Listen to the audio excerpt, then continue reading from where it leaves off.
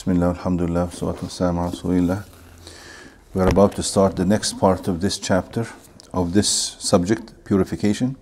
The next chapter in this subject is al-masah al-khuffayn, the permissibility of wiping on the boots or the socks, whatever covers the foot all the way up to just above the ankles, the area that is normally washed in the wudu. If somebody is wearing something like this, then he is allowed to wipe on it. And the wiping on it, you just have to wet your hand in the water, and then with this wet hand, you just wipe on the top of the foot. You don't wipe the whole foot, just the top of the foot. You just run your fingers from your toes up to the lower leg, just like that. Right hand on the right foot, left hand on the left foot, just like this at once. Okay, this is how it's done. Now the masah al-khuffayn, Imam al-Nawawi says it is narrated by an innumerable number of Sahaba. Some scholars counted 70 of the Sahaba, different Sahaba, companions of the Prophet ﷺ, narrating this. And that is why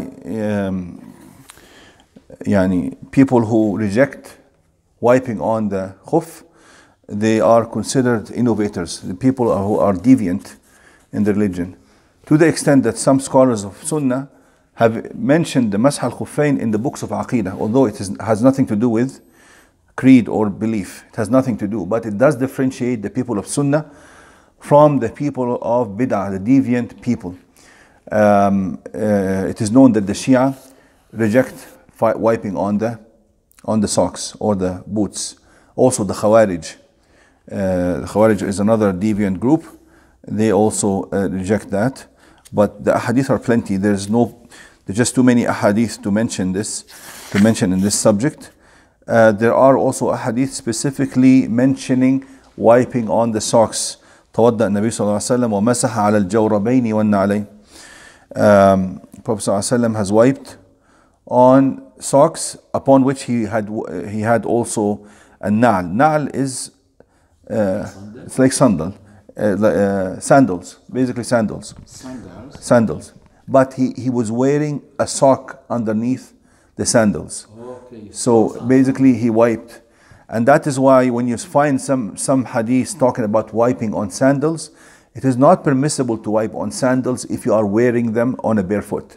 You can't, because you have to be wiping on something that actually covers the whole foot up to just above the ankle. The sandals don't do that. The sandals show your skin. So the hadith that talk about wiping on sandals, the scholars understood them that they meant wiping on sandals underneath which there is a sock. You follow? But it is not permissible to wipe on sandals. So you want to wipe the legs, you do it this way? Yes, exactly. That's all. You don't wipe the bottom, you don't have to wipe the side, just the top. Just the top, yeah. So when he prayed, he have to take off sandals, or he prayed? No, they prayed in them. They prayed if they were wearing boots or sandals on top of socks. You pray in them. You wipe on them and you pray in them. Okay. If you're going to take them off, then you make wudu. The other thing is it better to take them off and make wudu, or is it better just to wipe on them? It is actually better to wipe than to take them off. If you have worn, because this is the condition, you have to have worn the boots or the socks after you had made wudu.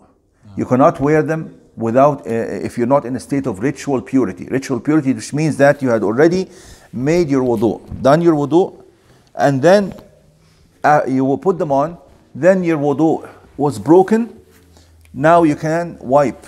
Now you can wipe on them. Wudu. Yes, for subsequent wudu.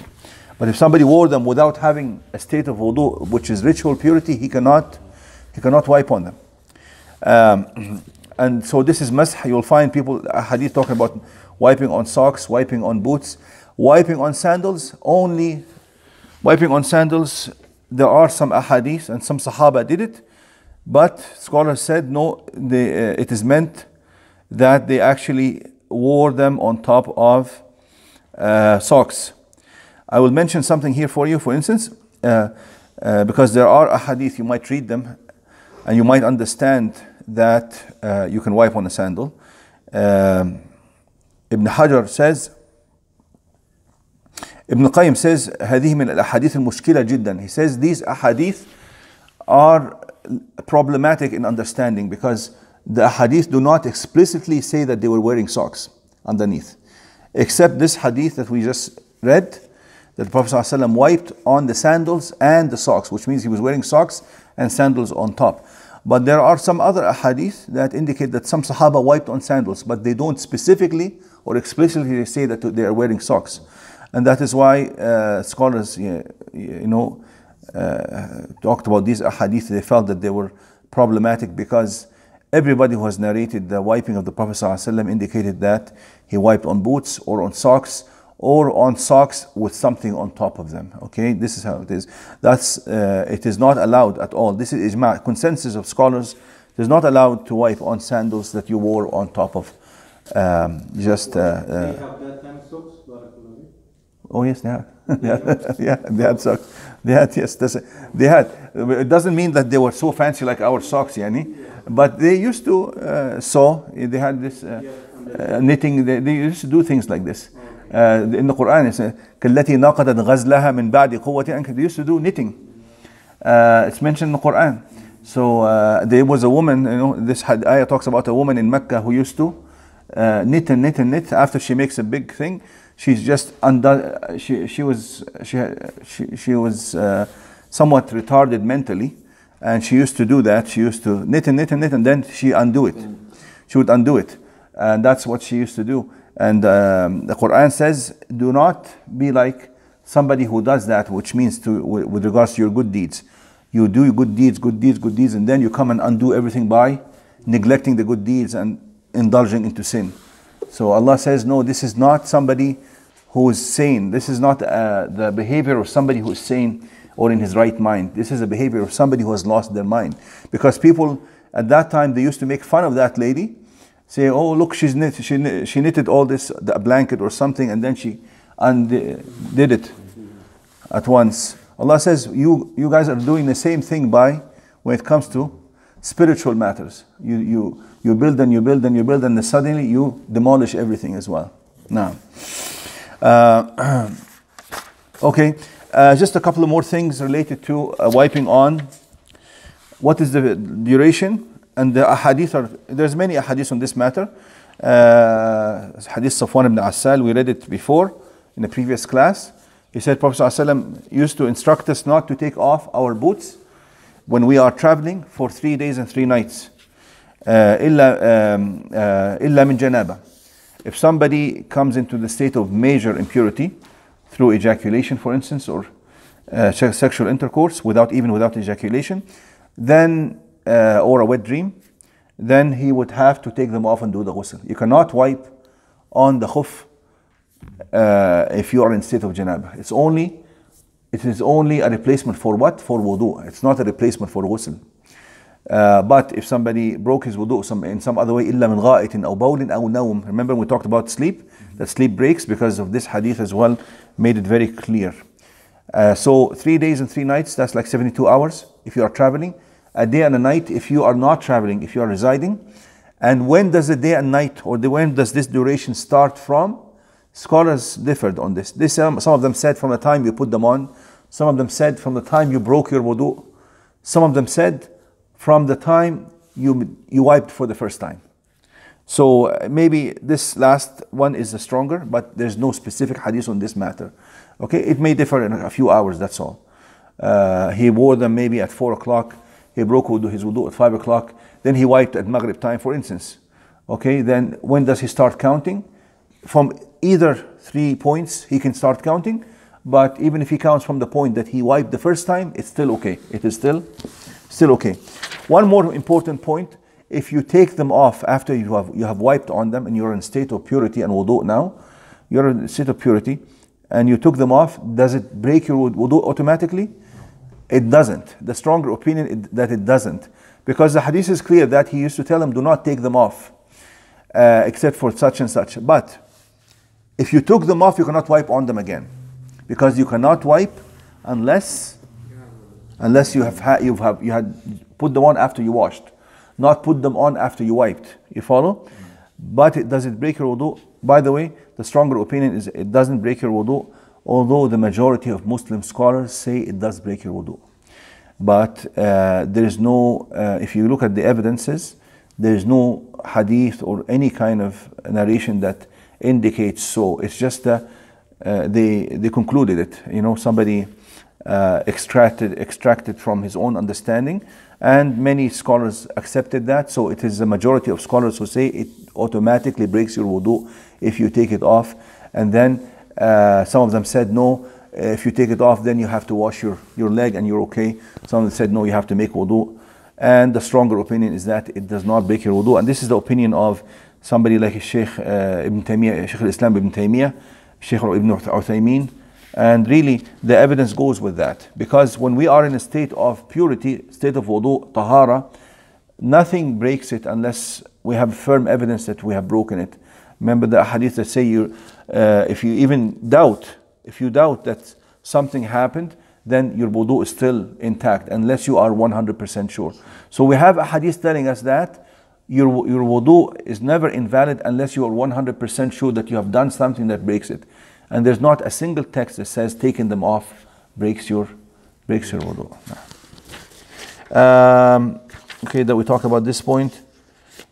Now, if the time has passed, like 24 hours have passed, is your wudu automatically broken by that? No, it's not automatically broken.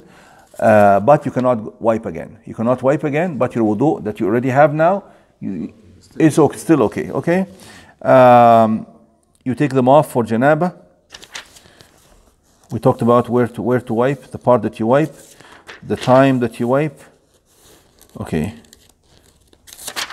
Finally, they talk about wiping on something. If you have a bandage on, or a dressing, you can wipe on that as well, and that is not limited by time. That is limited by the need. As long as you have a wound and it's covered by a bandage or by a dressing, you can wipe on that and you wash the rest. Let's say the dressing is right here. So you wash below it and you wash above it. You can get a sponge and wash below and above. And here all you have to do is wet your finger and wipe all over. Wipe as if you have washed it, okay? As if, but you don't wet it.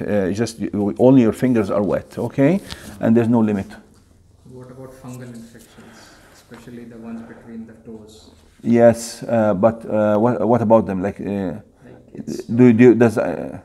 if you put water on it again and again, fungal infections will propagate with that. That's what usually the dermatologists say, that you better not put water on it. All the fungal infections. But the thing is, no, actually, this is not true. I think because even that one you can wash it, mop it, and dry it good with a Kleenex or something. The thing is, if it's 100% sure that a wound or a disease or a lesion would be harmed by water, then you don't have to wash it. That is based on a different hadith, in which there was a hadith in which a man had a wound in his head, and he woke up in a state of janaba. He had a wet dream, and he asked the companions, "Can I make tayammum?" And they said, "No, you have to make the full ghusl." So he made the full ghusl. He did the full wash. And obviously he got infected. He got infected because he died after that. And when they talked to Prophet ﷺ, he got very angry with them. He said to them, he didn't need to wash. He could have just done tayammum. هَلَّا سَأَلُوا إِذَا لَمْ يَعْلَمُوا قَتَلُوهُ قَتَلَهُمُ اللَّهِ. He says, why don't they ask? If they don't know, they shouldn't give a fatwa without knowing. They have killed him. That's what he said. He reprimanded them very hard. إِنَّمَا شِفَاءُ الْعِيِّ السُّؤَالِ. He says, the cure for ignorance is to ask people. So he was very harsh on them on this subject. Now, so if something is harmed, then you do not have to wash it. You do not have to wash it. This is the general rule. Therefore, can we equate fungal infection to something like a wound? Yes. I used to have fungal infection every time, and I wash it purely. I clean it up. I even apply whatever, and it's not harmful. No, I'm not saying specifically. I'm just saying in the general rule. Okay. But if the doctors for sure say that, because this we go back to the experts in it.